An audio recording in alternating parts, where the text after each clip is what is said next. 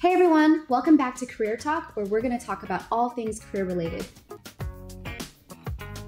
I have here Lauren Berger, who is the quintessential intern queen, and she's going to help us on today's topic, how to stand out during an internship. Students have done so much work, they land this amazing internship, and then sometimes it stops.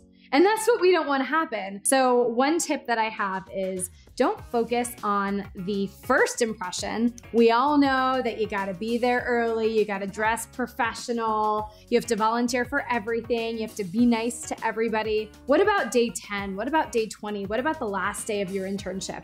Are you still maintaining that first impression? Are you still dressed the part? Are you still eager and being nice to everybody? Or do you have an attitude now? You know, is your cell phone out? Are you texting all the time? Are you wearing flip-flops?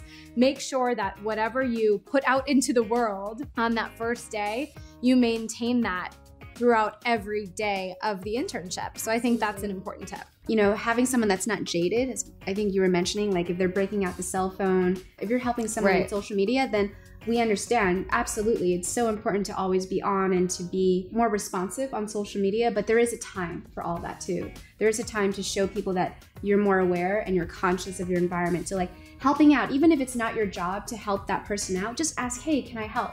I think I'm here to help are like the best words you can ever say, because I'm telling you, someone's gonna take you up on that help sometime, and they're gonna remember you as the person who's always asking others if they need help in the office.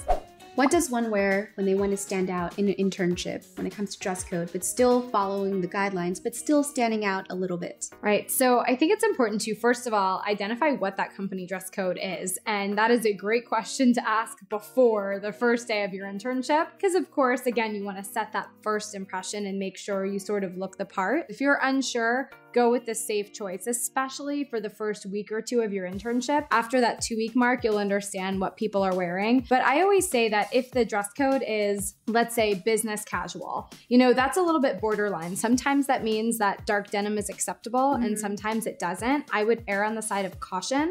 And you know, you're gonna wanna focus on dresses, skirts, nice pants and tops and different combos that you can wear. So invest in that great blazer, get a white button-down shirt. If it's summertime, get one of those sleeveless, you know, collared, kind of like what I'm wearing, but the shirt version instead of the dress version. You know, get that shirt and you can put that under any blazer. And, you know, go to an inexpensive store and get a bunch of, I'm like wearing everything I'm talking about here, but you know, get a bunch of like inexpensive statement necklaces and you can kind of change it out. But I really think that with a bunch of staple pieces, you know, a good cardigan, a good black pencil skirt, you can really do a lot. You're always gonna use them and when you get these staple pieces, and like vintage shopping is also a great place to like find some of these pieces if you don't want to go high designer, but you also want to invest a little in quality too. So how does one network? I mean, this is a really huge step for any intern who wants to get a taste of the professional world. So I think first of all, you have to network. You have to be comfortable and confident putting yourself out there. Anytime you're invited to a professional networking event, make sure you go. At the office, you want to try to build what I call below the surface relationships. You want to really understand what drives and motivates the people around you. You know, maybe your supervisor is obsessed with his dog.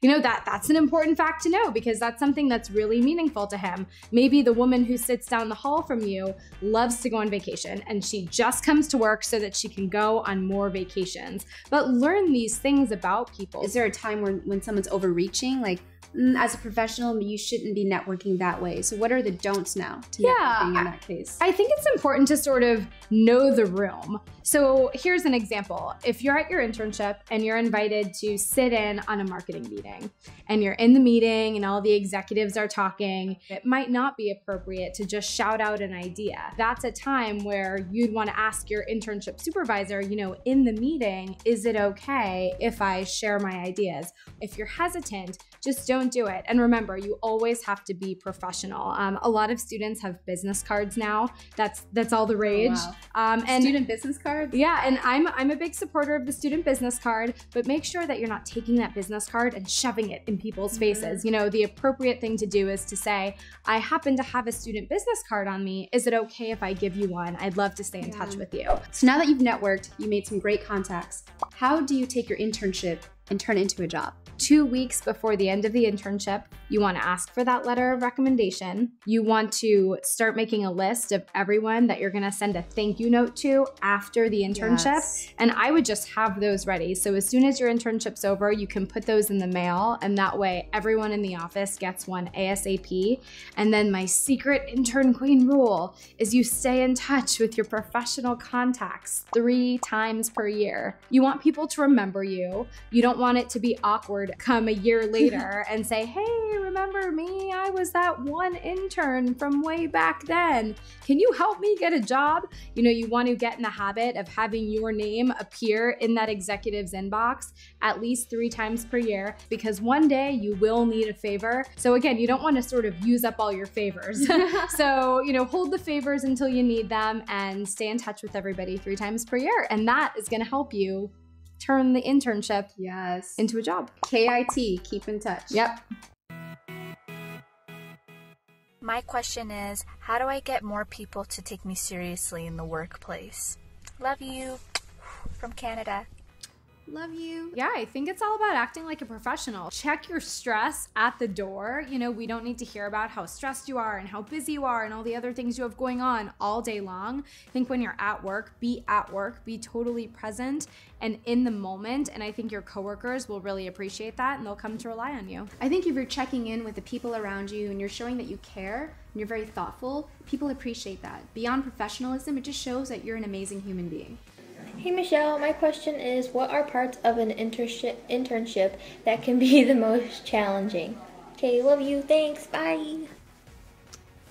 So cute. I mean, I think the most challenging part of an internship is that sometimes you're dealing with busy people who are multitasking, who are several years out of school, and they forget that you don't already know how to do everything at the company. Don't be afraid to ask questions. There is no bad question to ask. I think the one thing you can do is, again, take a deep breath, listen to all the information someone is sharing, always take notes. The second your internship coordinator says, I have an assignment for you, notebook, pen, take it out, and just take notes on everything they say and save your questions for the end. That way you don't have to interrupt them, but at the end of the conversation, you'll go through that list of questions that you have. Thank you so much, Lauren, for being an amazing intern queen and for helping everyone here who just wants to elevate their career. Thank you guys so much for watching. We will see you on our next career talk. Bye, good luck.